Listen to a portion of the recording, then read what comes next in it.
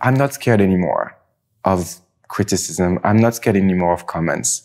And actually, even who critiques me a lot, I actually invite them for breakfast. One day I just woke up and I say, I'm gonna keep my smile and prove you that I deserve that job. I deserve to be part of this world. Is there a feeling that the fear around having a negative review maybe comes more from the business side? I mean, if you never criticize anything, why would anybody read anything?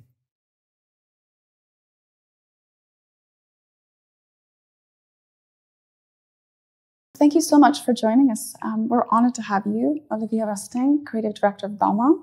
Suzy, we're so honored to have you. You are a journalist, a critic, a fashion expert, and most recently a podcast host. So we're absolutely thrilled to have you both here today. And the topic that we're going to be discussing is fashion criticism. Now, it's changed a lot, obviously, since the rise of social media. And I think certainly since the early days of your days at the Herald Tribune. And I just wanted to ask you both, how you think it's changed. Where is that kind of center of gravity shifted to? Is it more consumer-facing? Is it more consumer-centric? And, what is the state of fashion criticism now? I think the great difference now in fashion critique is that there are so many people who think that they know what the result should be as whether something's a success or not. And I'm not saying that is a criticism, but there's no doubt about it that in the past, we were considered as experts and we tried to be experts and learn about it. Now, everybody is an expert. And it makes it very complicated because it's this old line of, do you love it because it's good? Or is it good because you love it? And that's the big question, isn't it? Is it about you personally and how you respond to something that someone's designed? Or is it larger than that? Like within a bigger context? Yes. Yeah. What about you, Olivier? How do you sort of think about that? I mean, we were obviously in Athens together. Yeah. And you talked about kind of your early career and how some critics understood it, some didn't. And it's sort of crazy to think what their objections were now. When you framed it in Athens, I remember my mouth just opened and people were sort of criticizing you for things that they wouldn't criticize you for now. So do you feel that that's changed? Because I feel like you've always had a kind of keen eye on your consumer. How do you feel like it's changed for you and how you think about it? I think it's really interesting because now it's almost 12 years at Balmain and I can see that how the critics have changed. I know Suzy from long and I always appreciate your critiques whenever it was good or bad, I think it's really important to keep honest because that's the evolution of a creative director, listening to critiques. But I have to say that critiques from the beginning of my career were really different. I think the rise of social media kind of changed a bit the critics of the journalists. There are few journalists today that have a strong point of view. A lot of advertisement as well, which means that sometimes the journalists are not fair with some brands because maybe there is not enough money to be fair, So, there are a lot of change. In 12 years, I can say that I agree with Suzy. I think I don't really know sometimes some critics if they are really focused. I want to say that you might critique the work or you might critique the persona. You might not like the universe of the creative director, so you might judge in a different way his work on stage and the runway. You might not like his choice, of muses, and you might question his vision, and so you might at one point question his clothes. I think I saw an interview actually at SHOWstudio with you talking about me, and I love what you said at that time because there were a lot of people around and telling you that they didn't like my show and they didn't like the craft. And I remember you saying that you were not sure if we're criticizing me or if you're criticizing the commercial aspect. There was a real question, and you were saying my social media as well maybe is influencing the panel because I had a lot of followers, so people was not giving me maybe credit because I have many followers. So, I think today there is a real question of professionalism in the journalism. Like the difference between the persona, the person behind the brand or that's fronting the brand, and the actual work itself. Yeah, I think that's a very interesting point, actually. I think it's, what I sort of see is like, if we look at the way it's evolved, I mean, I think, you know, Suzy, you've been a very big part of that. You were saying that you feel like you've been with a lot of designers from the beginning. She's known, I'm sure, you for a very long time. I've always read your reviews as from the early days of my career. So you have a perspective that very few other critics probably have. And it's one of the reasons I'm so interested in your perspective on how things have changed. Because on one hand, you are very much the establishment. You've almost defined what a critic is and what it should look like. And many critics today model themselves after you. I know I tried to.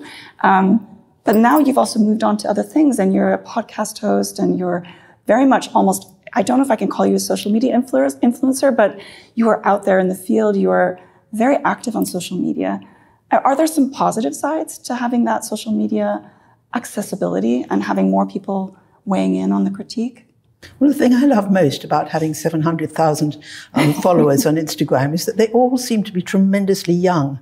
I mean, almost everybody in the world is younger than me, but this is really exceptional. And it's fun. It's fun to think that a new generation, someone just stopped me today, and that a new generation knows me and has heard of me, and that's good. But there's something else I want to say, which is about criticism and learning things. You know, when we first met, Olivier and I, it was after a period when the previous designer had sort of left in a rush, and one didn't want to ask exactly what was happening, but I could see that he was tremendously nervous, which anybody would be. And I said, just do your best, you'll do it great, it's fine.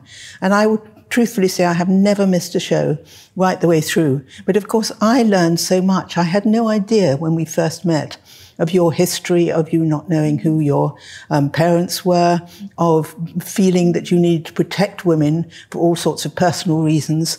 And therefore, the way that I looked at your clothes was much deeper, I felt. And it felt deeper as I learned more about you.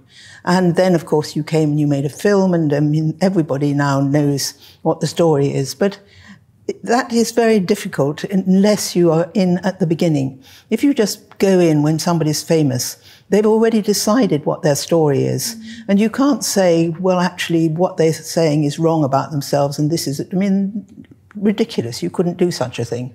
I think above all, people should give the reaction of themselves, but it shouldn't be for themselves. That's the big difference. If it's for yourself, it's about whether you like the colour or whether you like the length of the skirt or whatever. If it's something that you feel, something in your heart is moving because you see this, because of the way it's cut around the woman's body or man's body indeed. And I think that's the thing. You've got to distance yourself from the personal. But at the same time, you have to accept that you're writing about somebody who is presenting clothes that you yourself might want to wear. Yeah, I think that's very good advice. Olivier, again, going back to our Athens trip, I was so struck by how you talked about those early days at Balmain, and what a huge challenge that must have been for you. And you talked about almost surrounding yourself with, I don't know, network is the right word, but a family, let's say. I think that was the word you used, of people that you could turn to for advice, could get that kind of feedback, that have that understanding. I think every creative director, every designer, every artist probably needs that feedback loop. And you talked about how you created this kind of safe space for yourself. What was maybe a piece of advice that you were given in that, either in that group or maybe from Suzy, that really was quite meaningful for you, or that maybe changed your way of looking at things?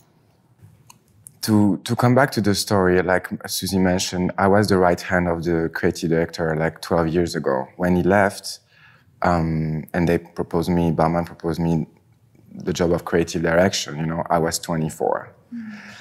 And all my team that I worked with, but I was not the creative director at that time, I was the head of the studio. When I told them I'm getting the job of creative director, they all looked at me, and I could see in the room who would like to stay and who wants to leave.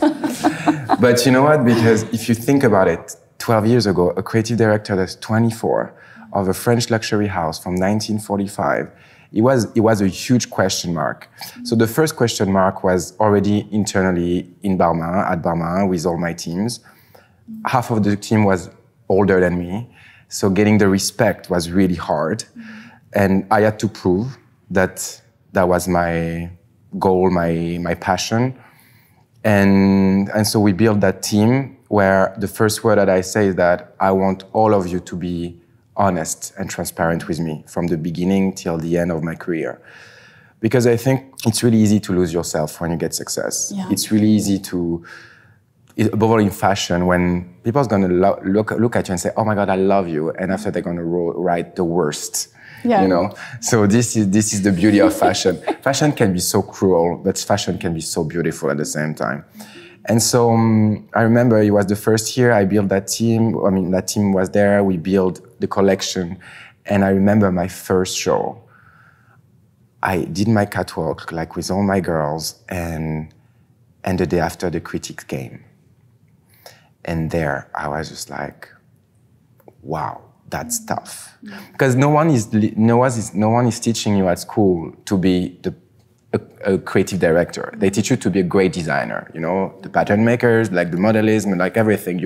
You can be a perfect student, but you can, when you face the critiques, I think, and you were so young because I was 24, it was really hard. And I remember some of them was just like, oh my God, this is not gonna take long, like this guy is not gonna keep long his career, like it's a fireworks, you know, like it's just like one shot and it's done. And I remember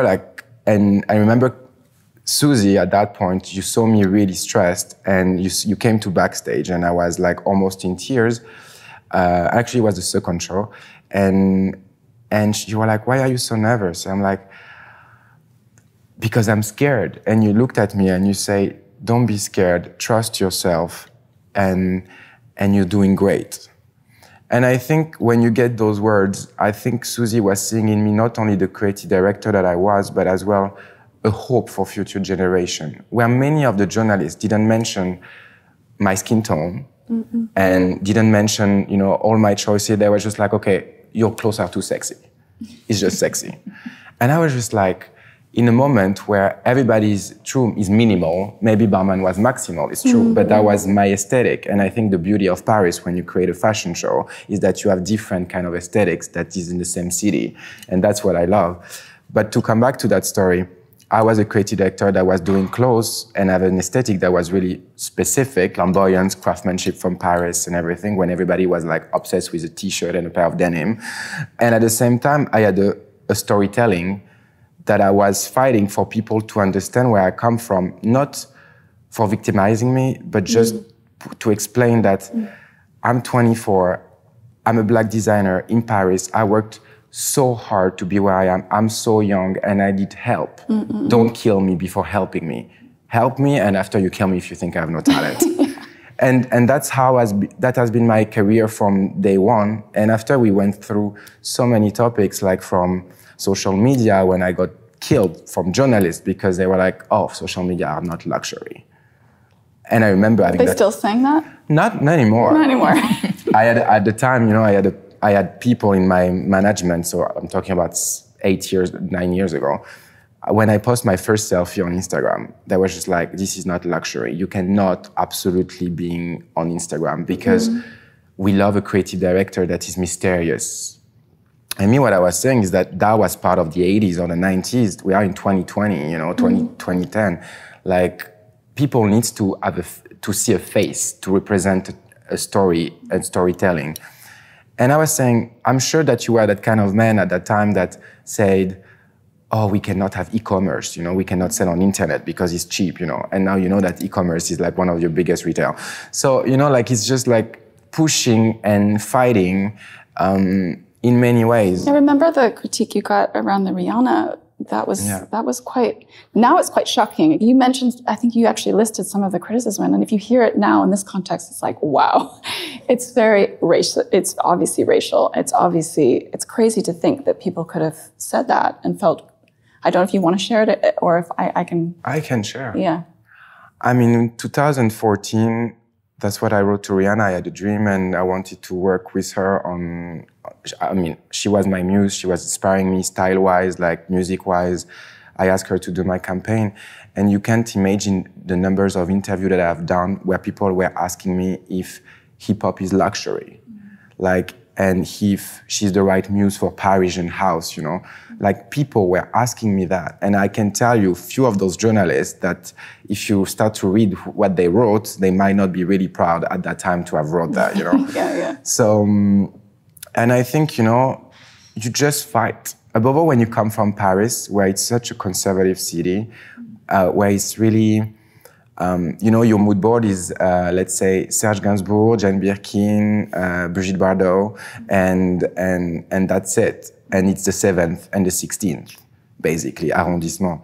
And when you start to imagine that, to explain that Paris is beyond that, you start to get a lot of haters. And those haters are not on social media. Those haters are basically on your front row.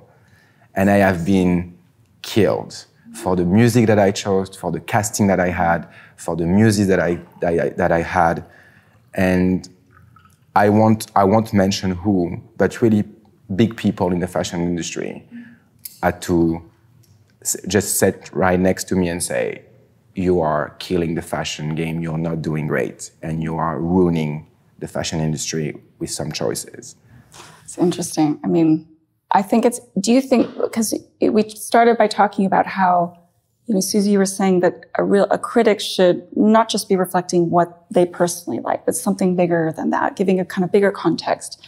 And then you strike me as being someone who takes your brand very personally. It's very close to your heart, but also it's a reflection of you. So there's this kind of, as you said, you developed your persona on Instagram before many, many designers did, before many houses did. You saw that in a way ahead of the curve. Does it make it harder to take criticism when it's so personal, for example? I mean, I don't think it's ever easy for anyone to take criticism. I think Suzy could tell us some stories about being moved to different roles. I mean, if you always say, darling, you were wonderful about every show, it absolutely doesn't mean anything. So I think that, of course, I don't think you should set out thinking I'm really going to get this guy this time. But I'm working on a book at the moment, and what I want to say in the book is I was there.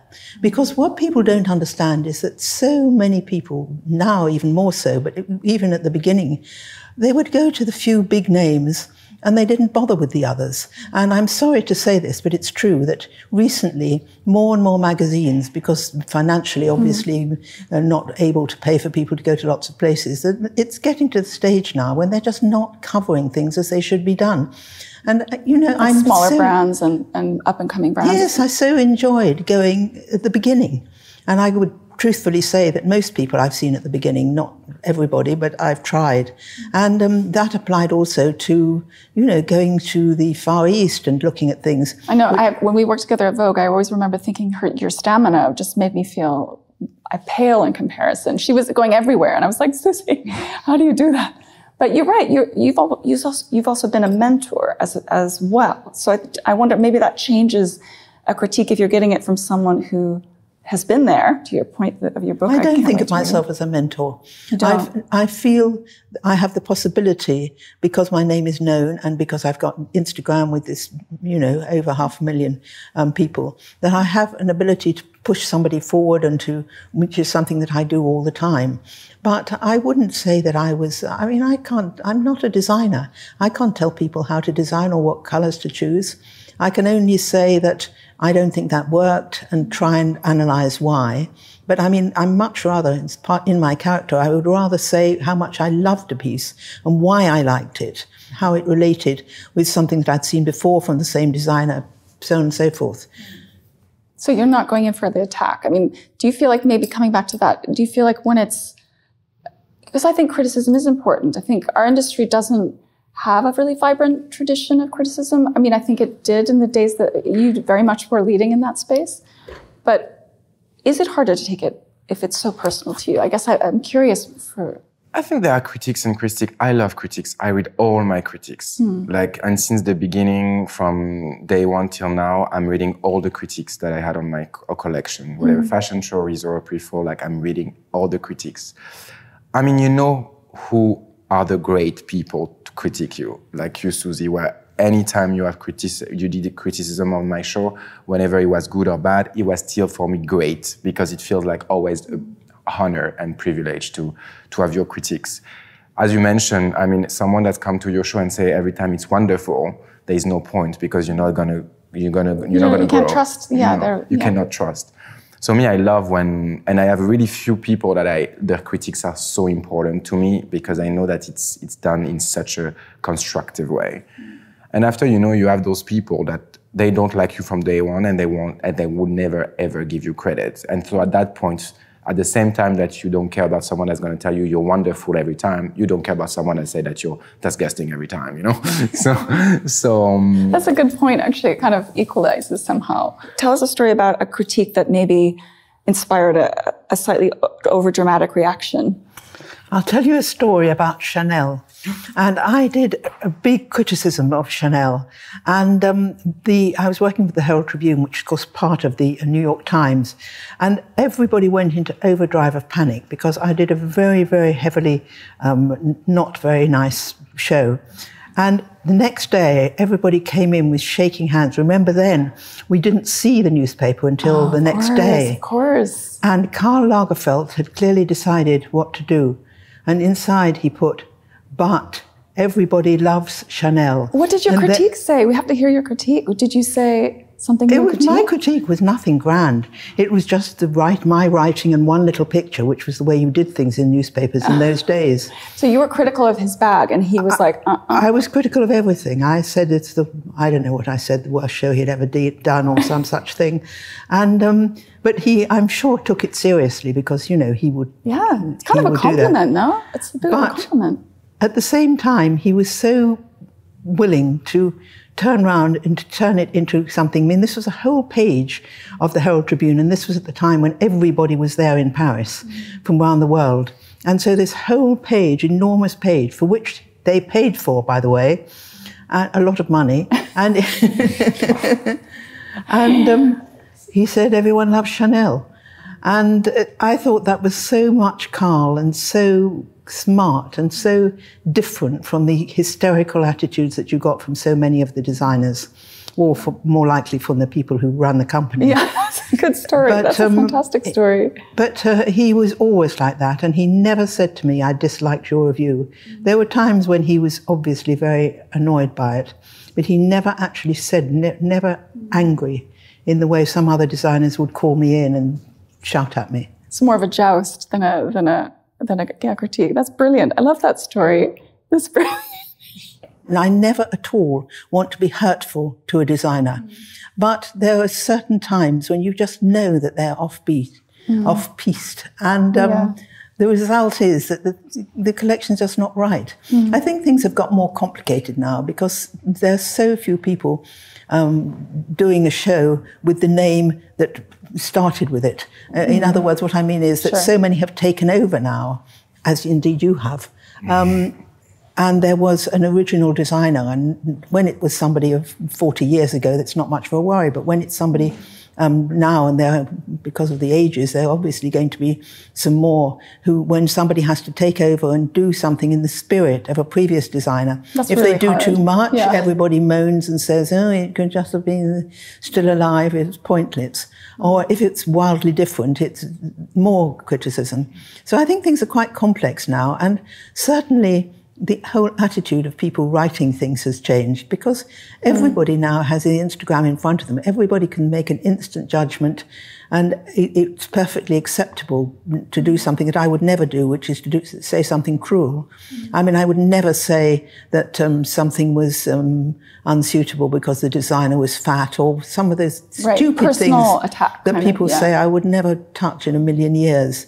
But everything has changed because everybody is now a critic. Everybody has their own opinion. But the thing that I say again and again, that's exactly it. It's their own opinion. It's not an opinion that's brought together by how people saw it and what was chosen in the shape or in the fabric or any of these things or the making of it. And so it becomes, not ludicrous, that's not the right word, but it becomes difficult to understand what this judgment call really is and who it belongs to, who is reading it, who cares. Yeah. I mean, it's interesting because I'm quite torn. On one hand, I love that there's so many voices out there because growing up at Vogue and you know, not of the same caliber that you are. So I was told what to do, don't criticize this, don't, da, da, da. People who are not affiliated or attached in that way can be open and be honest. In fact, we had a discussion last week with a lot of students, and it was interesting to hear their perspective. They were like, you know, we don't really trust a lot of critics because we feel that they're like, if they don't like it, they won't say they don't like it. They'll say, wasn't it a lovely day? And they'll kind of deflect or they'll change the subject. So I thought it was really interesting. These were like first-year students. You know, they'd already understood how to read through or see through, I should say, a critic that wasn't really being very straightforward. So on one level, I really love that they feel they can, and they're passionate, they care so much about the industry. And sometimes some critics, certainly not you, Suzy, that's why you're here today, get a little disillusioned, get a bit bored, get a bit, you know, they're not engaging in the same way that some of these younger people are. So I really love that there are these voices out there. I think they need to have context. I think they benefit from having context and really understanding the bigger picture. But actually, interesting, a lot of them were saying that they like, you know, there are a few critics that they like to follow. And then they love to read the comments section. I thought, oh, God forbid, I would never read the comments section. I'd be too terrified if I were a critic director. I think that's an area that I don't think I would have the courage, the strong stomach to do it. So I think it has both. But yeah, I mean, and because you have such a strong, your brand has always been social media, like, well, at least for a very long time, before anyone else, or before a lot of brands were doing it. Focus on social media, so in touch with your consumer. Yeah. And really reflecting this back and forth. And in a way, like, I'm curious, does it make it easier sometimes if you know what your customer wants, which you clearly do? You could kind of say, okay, well, that's nice, you think that, but I know my customer. Yeah. So maybe it's easier to have. I mean, I think what you just say is the reality of our world of journalism and comments. I mean, critics and comments.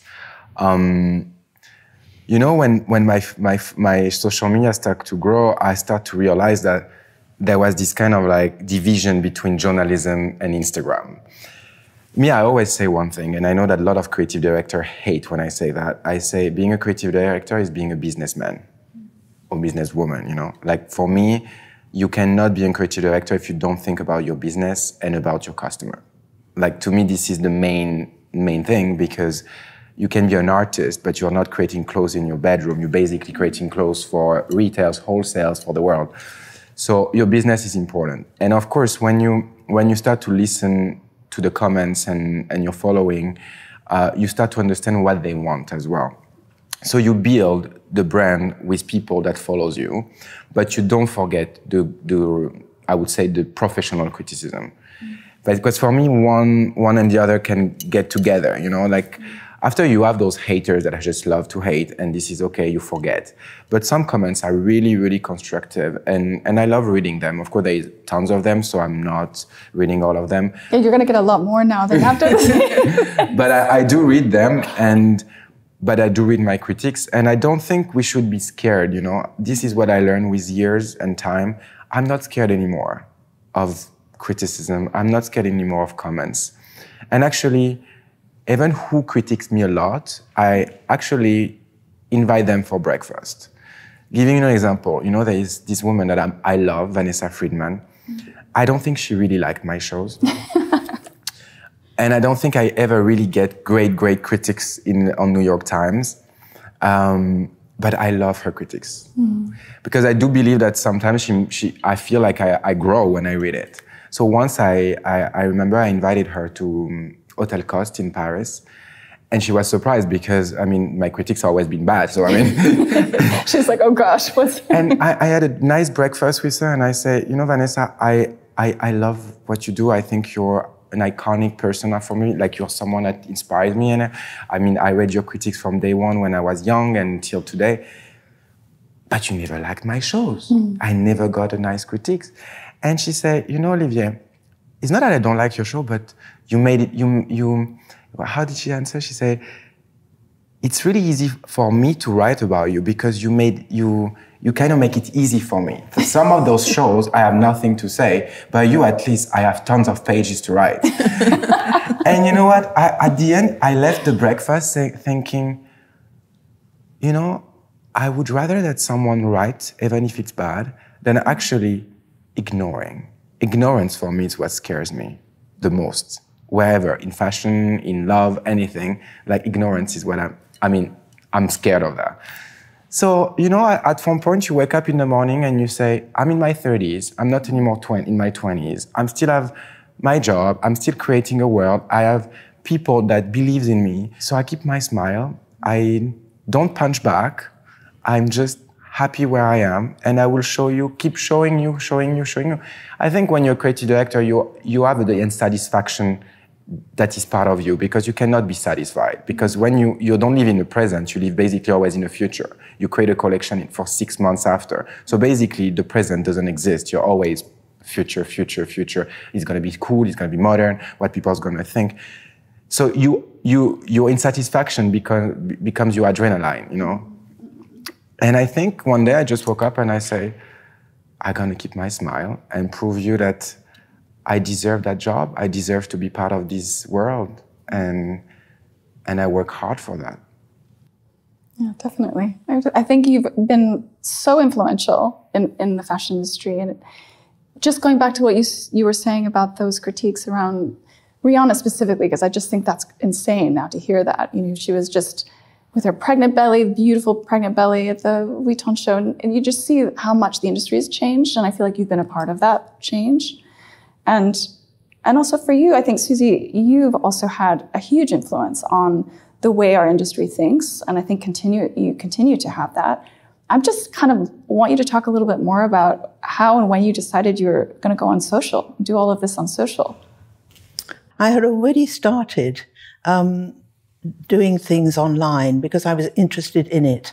And I've always been interested in anything that's new, that can embrace the way you work. And so I was already, I won't say I'd got very far in it, but I had already started and I already knew what I was doing. And so I just flowed into it rather than sitting there and saying, well, what can I do? I'm desperate and so on. And also, you know, I'm a very sort of busy person. I don't like sitting around lounging about doing nothing. I found the pandemic very, very hard because I live on my own. I found it really, really difficult. And in a way, it was a little, how can I describe it? It was a little family. And these people that I wrote about, people that I knew or people whose things I saw and so on. And it grew in that way, like a family grows. And I was amazed, I'm still amazed at how much it caught on. But it's because, you see, I did what I've always done, which is write about fashion, and I didn't really change anything. Of course, I write in a different way. And of course, there has to be a visual side, and there I'm not so brilliant.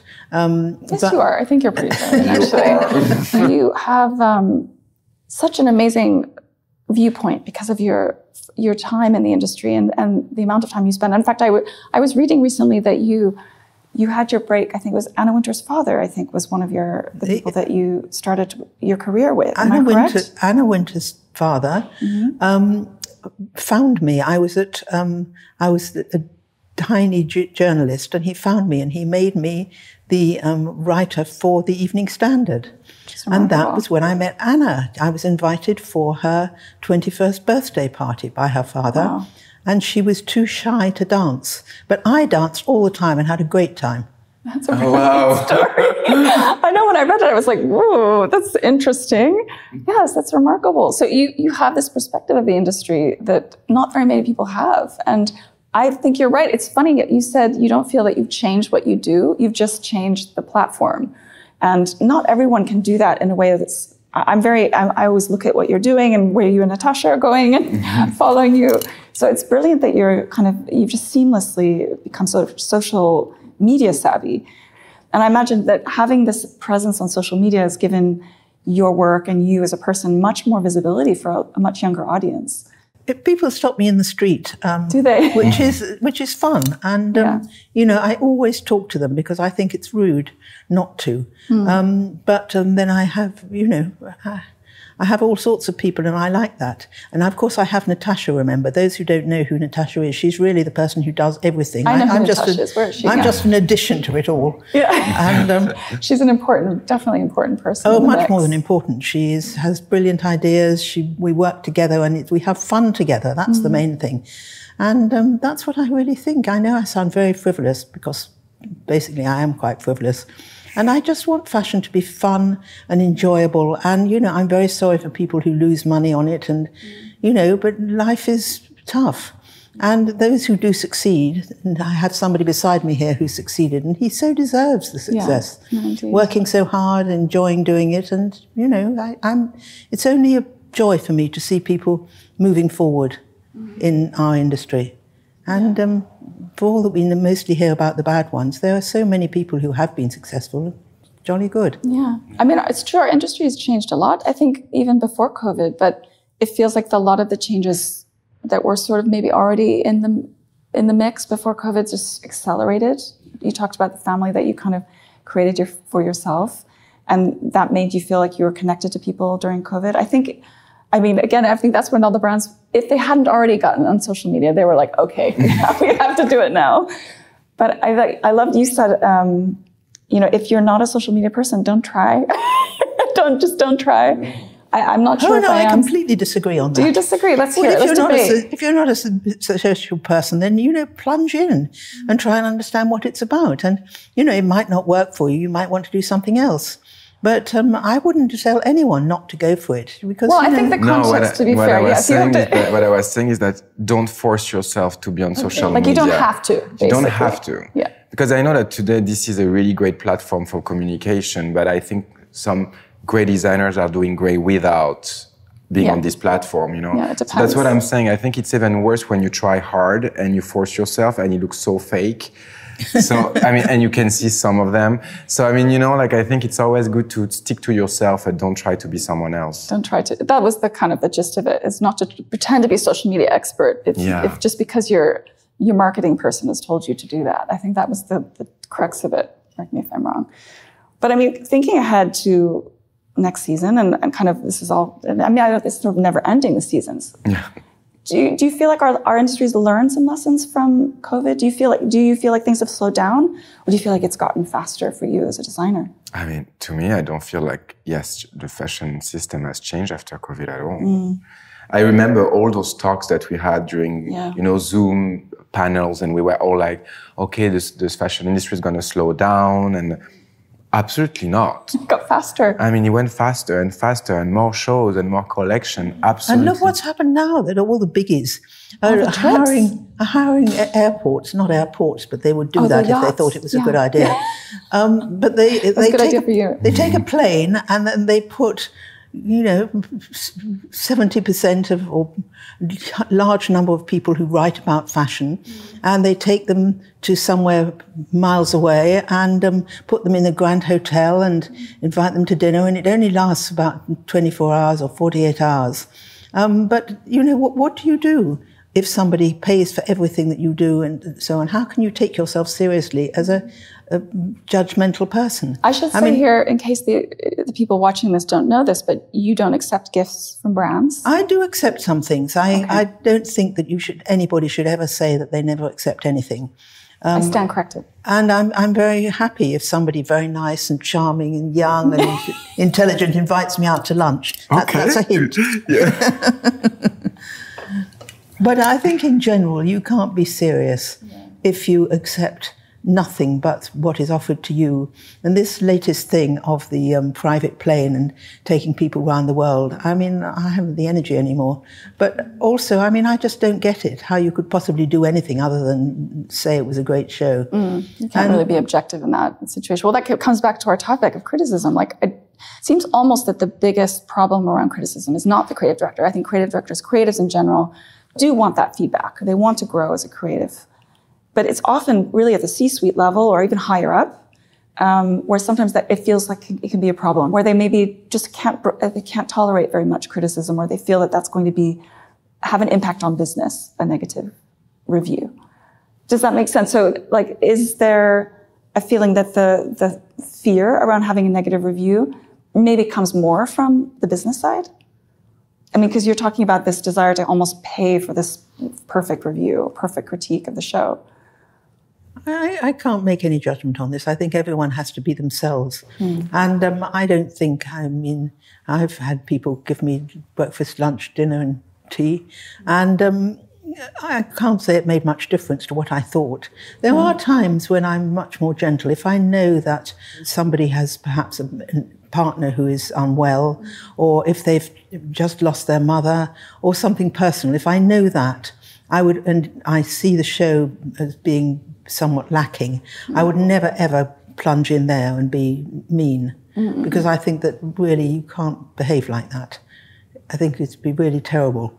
But on the other hand, I mean, if you never criticize anything, why would anybody read anything? Right, right. Like, do you think that the fashion industry has a vibrant criticism? I feel like the culture of criticism is very different in, like, you know, in opera, in restaurants. My God, restaurant critics can be fierce.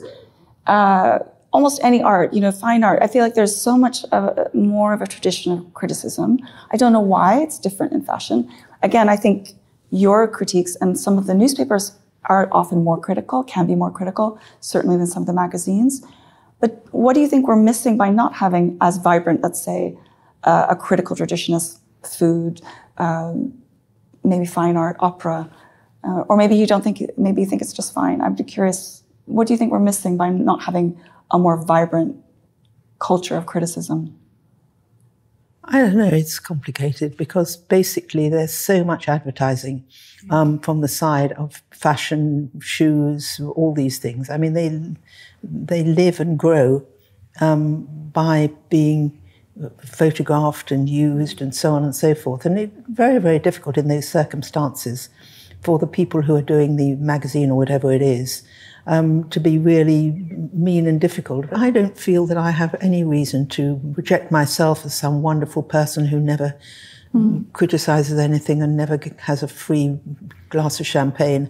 I don't feel that that is my role to start talking about that. But I think I've tried over many years. It's nearly 50 years now. I've tried to be honest in what I see. I haven't always succeeded, but it's the best I can do. That's lovely. Well, Olivier, what do you think? Do you feel like there's enough criticism, or the right kind, or what would you like to see more of? I agree with you. I think the criticism needs to be more authentic and more spontaneous and less sometimes controlled by advertisers and big groups. I mean, let's be honest, because this is what's going on right now. Yeah. After, you know what I think is interesting, there is a lack of great journalism and criticism as well, because I think when I started Balmain, I realized that the criticism sometimes were always the same for all the same designers. And you know, at one point, if you are not this designer, you would not get a great critique. You know, we knew that there was like those few that, you know, that they call intellectual, conceptual. And so if you were not part of that crew, you would never be anyone else, you know, someone else, you know, so you cannot be someone there. And that was for me really hard. After, you know, I realized that at the time when there was a criticism that was really bad, people were scared of the business because they was like, oh my God, if she wrote that, means that we're not going to sell. And I think the problem that happened through the years, and at least through this decade, is that the journalism started to be so far from the business and from the clients and from the consumers.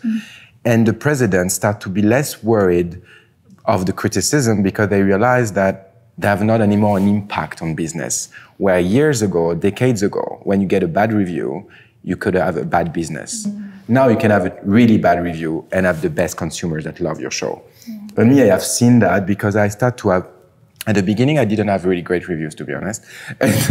And I was seeing my business, bad reviews, great business, you know, and bad reviews and great business. And so at one point, I think it was a mix because me, the critics that I had, I was listening, reading, and understanding to be a better designer tomorrow. At the same time, seeing my business growing, I knew that I was doing something right. So to me, there was nothing to avoid from the other side. Or it was just like, keep working, keep growing. And you know what I realized? That today, it's true that criticism have less impact on the business, much less. but you read the criticism more as a vision for your brand and for how you want to grow, more than being scared for the business. Because usually the best reviews are not on the most bestseller show. And this I learned from a fact, because when I got the best reviews, sometimes it was not my collection that sold the most. And there is a difference between, and this is what is interesting in journalism, is sometimes they're gonna love a show where your president gonna knock the door and say there is nothing commercial, don't do that anymore, you know? So I think there is where the difference between journalism at the time is different today. And there's another thing that I think is important. It's, again, what we say, the social media. Because today you get a girl that has, I don't know, like a model that's gonna get 200 million of followers and being part of your show. You care sometimes more about the visibility of that girl in your show than the criticism of the journalist. And this is what I think now is a bit dangerous. To go against what I am, which is a social media person. I think we need to come back to a honest and professional journalism, great critics, strong critics, because we cannot go too extreme and not caring about talent that's gonna judge us. You know, it's really important to grow. You cannot just go in extreme and say, I don't care about the criticism, I just want to have my comments and my social media. This is gonna be so wrong. Because there is such a huge freedom of people that have no clue on what they say and what they write, that can be a danger. And I think the freedom of social media to me today, and all those journalists that feels journalists when they are not, and have the freedom to speak, can be so hurtful with not at all a constructive point of view. And that's why I keep reading your reviews, Suzy, because again, when I'm saying that is that I didn't get always great reviews, but anytime those reviews were on point and made me grow.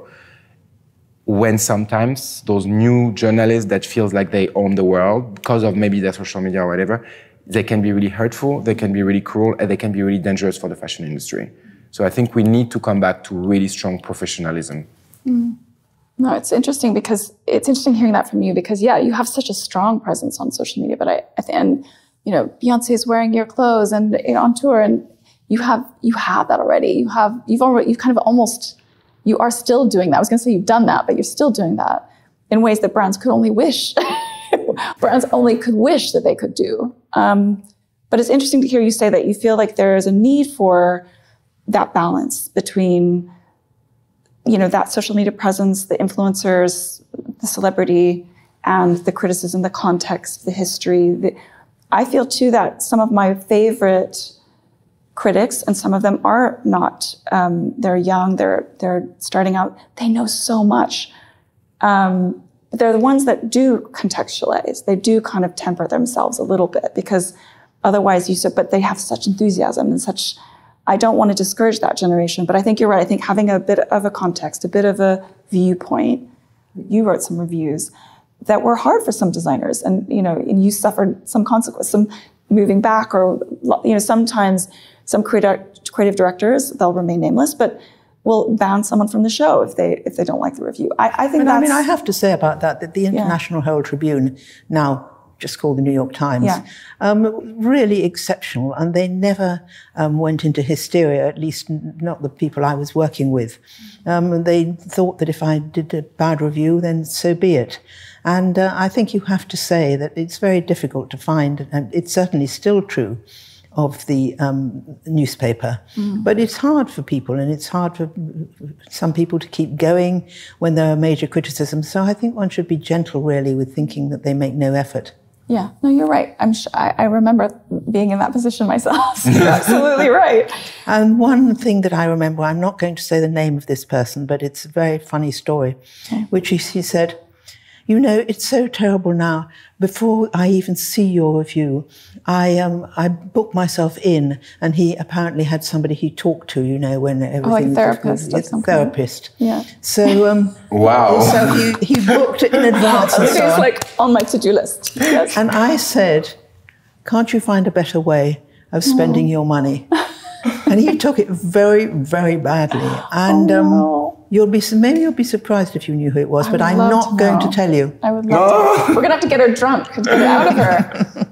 I am surprised. I mean, I remember that, I don't even remember the designer who did this, I think I have a guess of who it could be, but Kathy Horn got really attacked quite personally on her personal style. And I always think, oh, so anytime it gets personal like that, either direction, whether it's a criticism of a critic or a criticism of a designer, I always feel kind of like, oh, as you pointed out in the beginning of our conversation, there is a difference between the person and the persona that you're presenting and the work. And I think there should be some understanding of how they're different. It gets a little harder. I mean, you've been so vulnerable with your audience. I mean, I saw your film. I was literally crying from the beginning to the end. I don't think I stopped. Just was very moving, your film about your personal story. And on some level, I imagine that must make you feel incredibly, even closer to your audience, or maybe not. I mean, you're objective in doing it. You feel closer. You know, and what Suzy mentioned was important. And what hurt me the most in the criticism of journalists in fashion is that they didn't see more than the clothes. And I think, you know, when you talk about fashion, fashion is not only the fabric that you have on the girls or on the boys, and it's not only about the shape, it's about a universe that you build. Mm-hmm. And as Suzy mentioned, I think when you look at my collection, you understand why they are like this when you know where I come from. Some people will see sexy party dress, some people will see armor, flamboyant armor, you know. Some people will see the bling, and some people will just see that I fight so hard to be seen as a French person, you know, because a French citizen, because I had so much racism when I was younger. I dream of castle, I dream of flamboyance that I didn't have when I was a kid, you know. So I think you can see so many things, and still you might like or not, but you cannot judge someone without the storytelling. You have a date? Yes, she's got a hot date. That's what it is. Is it your sister? Answer. You can answer. This is very relaxed. No, but what I was telling you is that I think the storytelling is important for every designer. As you see today, like, I think it's so important to know where people come from and, you know, not be ashamed to say. Because me, I remember when I started, you know, I think it felt like you didn't know there was a mysterious thing about the designer, and you would never mention if you come from a poor background or humble background, whatever. You know, there was this kind of mysterious fashion system where you're just like, everybody is so amazing and fab. And you know, when I did my documentary on Netflix called Wonder Boy, and I cried, and I was looking for my biological parents, my mother, and I discovered that she was so young, and she was from Somalia, and my dad from Ethiopia. It was hard, but I remember that I was happy because I can imagine the next generation having hope, you know, and believe that they can be part of the fashion world, and their skin tone will not define where they go, you know, what they can do and what they cannot do. And me, what I suffer as well in fashion about criticism as well is that no one wanted to mention that I was Black 12 years ago. I mean... Is that why you said when you accepted your award, congratulations, by the way, in New York? Thank you. Michelle Obama, Dame Anna Wintour celebrated you at the Parsons Benefit. I thought that was such a powerful moment when you said that you were accepting this as a proud African man. It really felt like, whoa, felt like that moment with you. I wasn't there, but I felt like it was. Yeah, it's hard because there were some topics that fashion didn't want to mention, because when you start to talk about it, you start to question a lot the fashion system and the fashion industry. And I know that few people have supported, like from Suzy, that she's here today, but I mean, she supported me, and knowing that we were building more than fashion shows, we are building a new world. Yeah. And so this is to me like a moment in my life that I would always remember. And you know, I realized that it's important to share with people more and not just doing a facade, because, you know, there's so many designers that gone burn out, you know, like just like going through a lot. And the problem is that because they don't feel like they could be honest with their audience. So they just put a facade, they smile, and after they go back home and they might be sad and they might be like, just like going crazy, you know? Yeah. And I think the fact that at one point when you start to be honest with people and say, I'm not good, I'm crying now, I had an accident 2 years ago, I was completely burned. I mentioned to people, I was like, for a year I was hiding myself, but it was through COVID, so it was fine. But I wanted to tell to people, I'm going through that, oh, I'm happy here. Just sharing with people is so important because that's how you don't lose, you keep your feet on the ground and you don't lose yourself. It's a really interesting point. I mean, I think from a perspective of someone who looks and looked critically at shows, I feel like sometimes critics, when they're just focusing on the clothes, it's almost a thinking, I can speak for myself, it's almost it's almost the idea that that's more kind because it's not focusing on the person and making a critique either way on the person. But I think thinking ahead and taking on some of what you both said, what advice would you like to see more of? What would you like to see less of?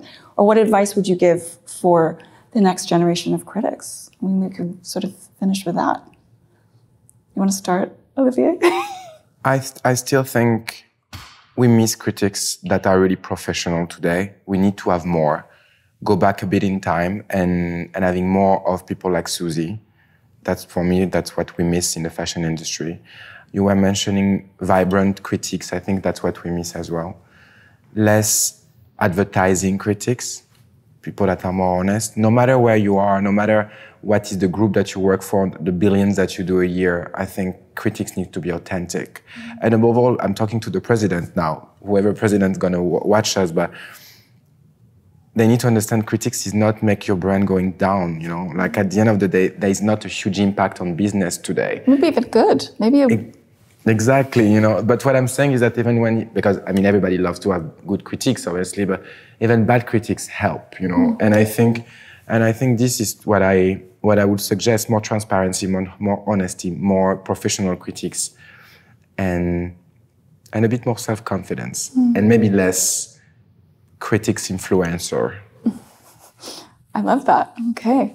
I think that fashion critics, if that's how you want to describe them, should be people who are interested in fashion and will go the extra mile, many miles, to go and see things, to look at the new and young designers, always to be not chasing but following the news that somebody is showing something and going. You can't sit at home and say, you know, this looks interesting. You've got to be there. You've got to be in it. I think it's so important to follow the new and the young, but not to believe in them so much that you miss out with others. You know, the hardest time for designers is after they've been there about 8, 9, 10 years, and they're no longer the bright new things, and financially it's tough, and those people need a lot of help as well. So I don't think anybody should be just chosen and the others ignored.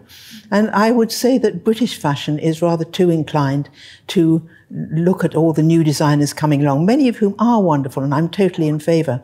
But then they don't do much to follow up what is happening to those designers. Yeah, Christopher Kane just announced his bankruptcy, for example, which is terrible. Such yes, a talent. I mean, that's a good example. Yeah. And I didn't see any articles saying that he was in difficulties and so on. We just heard about it. Yeah. And with so many things, I think that you can't give, as a journalist, the greatest gift you can give is to be there, to write the review, to talk to the designer, because, you know, you can't do a criticism unless you were there, and unless you saw the shows, unless you wondered why the particular people were being shown. All these things, you've got to be there. You've got to be in it to win it as a journalist.